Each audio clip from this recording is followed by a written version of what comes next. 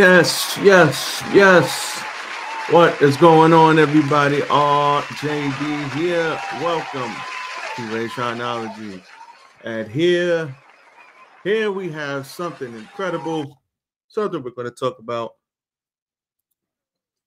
something that honestly I didn't know what was going to happen. I didn't know what was going on. Obviously, we have a new president of the United States. Hold on, I got to edit this. My bad, y'all.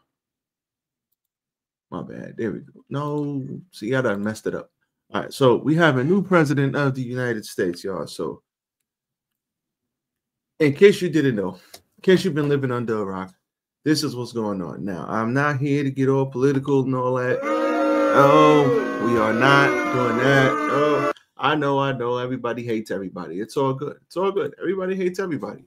But I just think it's real interesting, and I want to highlight on something that I've been seeing, something that I've just been looking at. And there's a lot that's going on in regards to the presidency, the world, because believe it or not, it has a big effect on what happens to you, your kids, and your kids' kids. Like, real quick, we got stuff going over there in Ukraine right now, and Putin's pissed, and he's talking about doing some extra stuff. So at the end of it, go look into it. It's been all over the news today. And I do want to talk about certain things like this when it pertains to stuff that's real important, because I think there's a lesson to be learned in everything. And today I want to talk about Trump's cabinet picks. And I know you're probably thinking, wait, what? Nope. Why would you want to talk about Trump's cabinet picks? Well, let me let you know. So here's the thing. I want to go down some of these Trump cabinet picks so far, because I think there's a huge lesson to be learned. First things first, the first time around for the president-elect Donald Trump, he kind of didn't know what he was doing. He was listening to, mind you, he's never been a president before. So he probably didn't know what he was doing, probably trying to figure it out, didn't know where to lean on, who to trust, where to go to left, go to right. He didn't know. And he's in a new position just trying to figure it out. Now, he's actually done the job. He's actually had some experience in it. And this is for anybody in any new job. You have to learn how to navigate the waters. So I guess that's a good lesson. Let's start there. When you're starting a new job, you're starting, whether it be in corporate, and you're on a new team, a new sports team, you got to learn how to navigate the waters and know who to trust, who you can rock with, who you shouldn't rock with. And that's important, because the company you keep speaks volumes about you. If you're joining a new team and you're out there with the people that are negative on the team, they don't cheer when they don't get happy or cheer when somebody makes a basket or hits a home run, if it was baseball, whatever sport, last person on the bench, they're unhappy, they're walking around, they don't work hard, it's going to rub off on you. But let's say you're not the star, but you're rocking with the star. You guys click. You guys everybody kind of knows their role on teams. So you play your role. You play hard. You do what you have to do, no matter what it's in. If you're in corporate, you're in a new job. You come in. You do your job. You network effectively. When you get a chance to get in front of people, you don't outshine the master, but you make your presence felt. Now he knows what he's doing. So second time around, he's going to put people in place.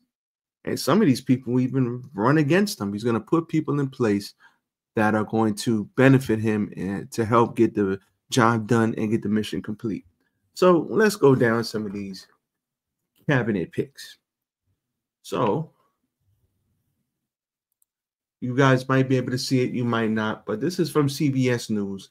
These are the picks so far. That might be a little better. So we got Susie Wiles, White House Chief of Staff Susie Wiles, Secretary of State Marco Rubio. Remember, he was a presidential candidate not too long ago. Attorney General Matt Gaetz. He's a bulldog. Deputy Attorney General Todd Blanche. HHS Secretary Robert F. Kennedy. A lot of people, Robert F. Kennedy, huge on going to be going through the FDA, going to be doing a whole bunch of different stuff in regards to our health. Now, I'm going to be honest with you. Do I see any major changes? Nope. Don't see it, because at the end of the day, we all know our food is not the best quality. If you've traveled abroad, if you've traveled anywhere and you've had food from anywhere or anywhere over the world, and then you came back, your body let you know that this food is not good for you. I mean, your body reacted. If it reacted like mine did, then that already let me know. I went to Egypt, had food, I came back, couldn't stay out of the bathroom for 2 weeks, literally 14 days when I came back. So that's another big one. Office management, budget director, Ross Vought. Let's see who we got. UN ambassador, Elise Stenfick. I'm gonna be messing up names. Bad would I will try my best. Bordazar, Tom Harmon.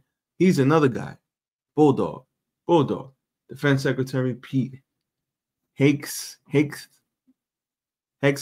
No, I'm messing that up. You stupid. National Security Advisor Matt Walsh. That's another one. Who we got on here? We got Linda McMahon, Secretary of Education. Who knows what's going to be going on there? We know Elon Musk is in the dang on cabinet. I think Vivek is in the cabinet. Director of National Intelligence Tulsi Gabbard.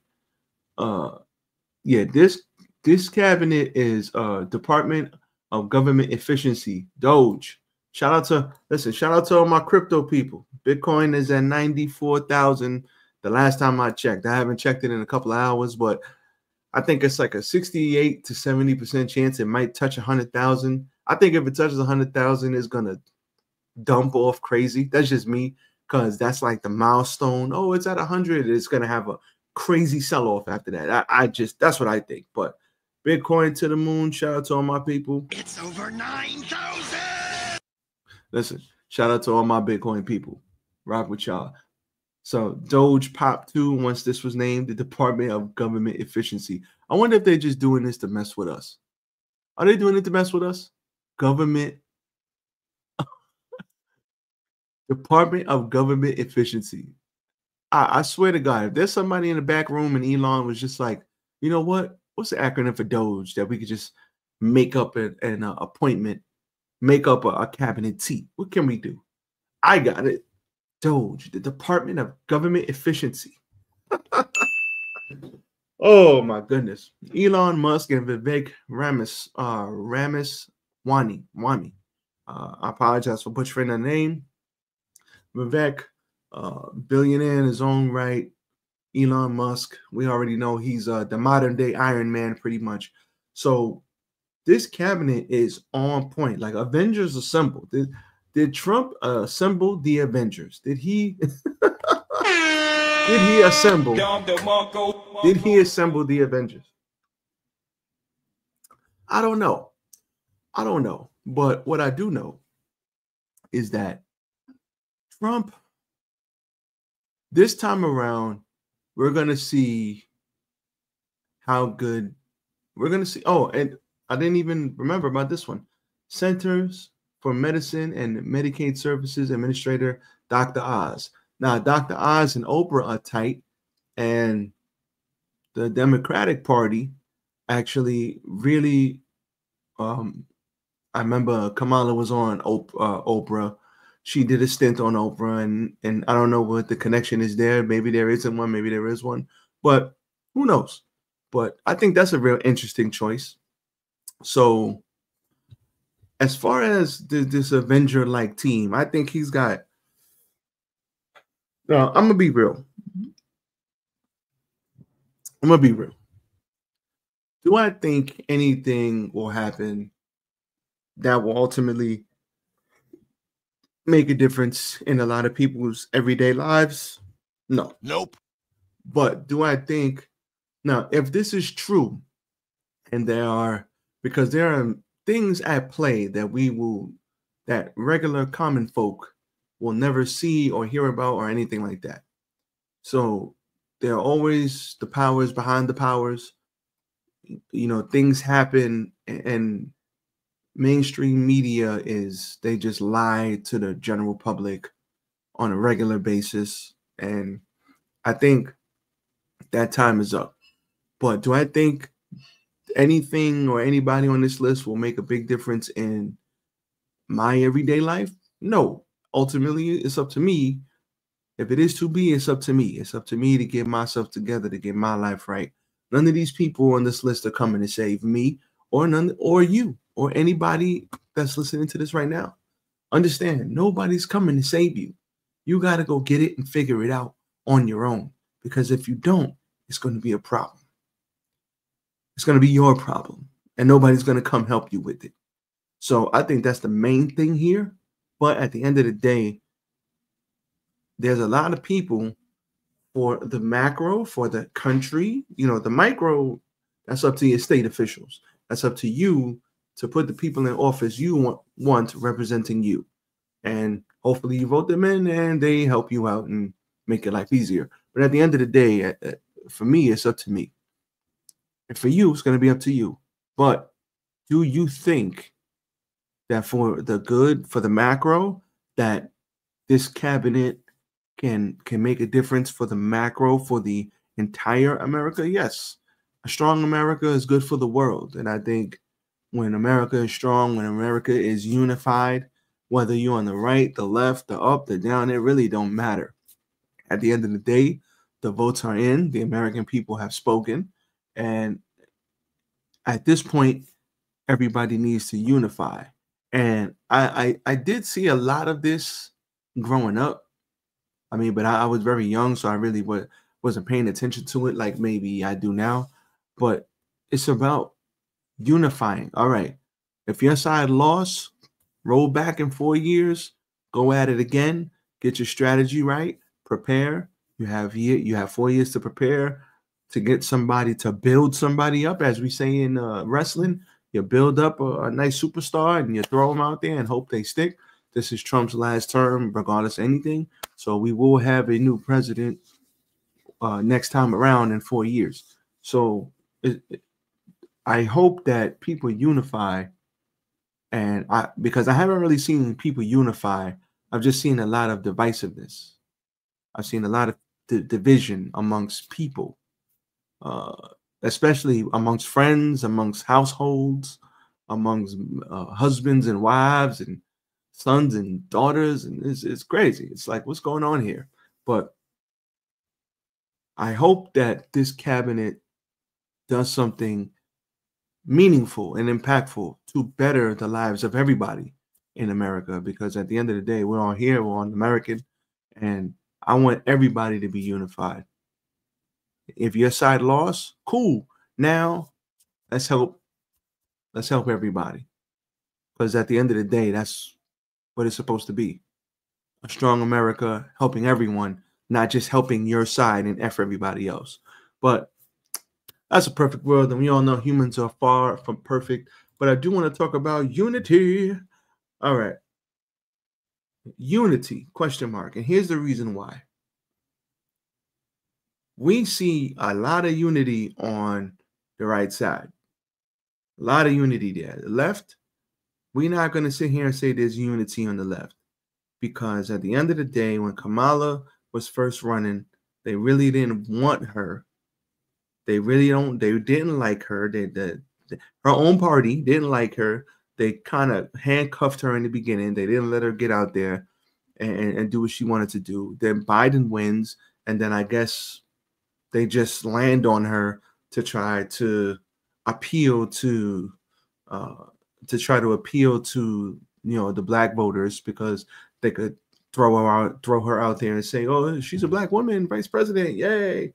But her own party really didn't want her. If you kind of look at how they were moving when Biden was president, they didn't want Kamala Harris. They didn't let her talk. They didn't let her do anything. They put her on a border, and then next thing you know, Joe Biden has to drop out, and there's no primary. They just kind of stick her up there, and it's like they were throwing stuff against the wall to see what stuck. So that party right now is not a lot of unity, just because you never know what's going on in someone else's house, right?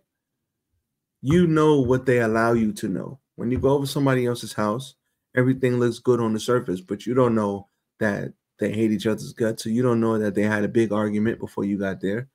And then as soon as you come to the door, the switch is flipped and everybody's cool. Because they will never show you that because it's none of your business. Quite frankly, it's none of your business. So the Democratic Party right now, I wouldn't say they're in shambles. I would just say they're not unified. There's probably infighting going on there.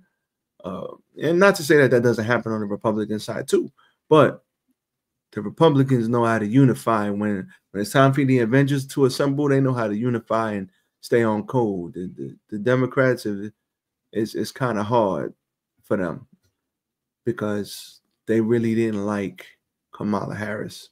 And I don't think deep down they really didn't want Kamala Harris, but the election was like 100 days away. What were they supposed to do?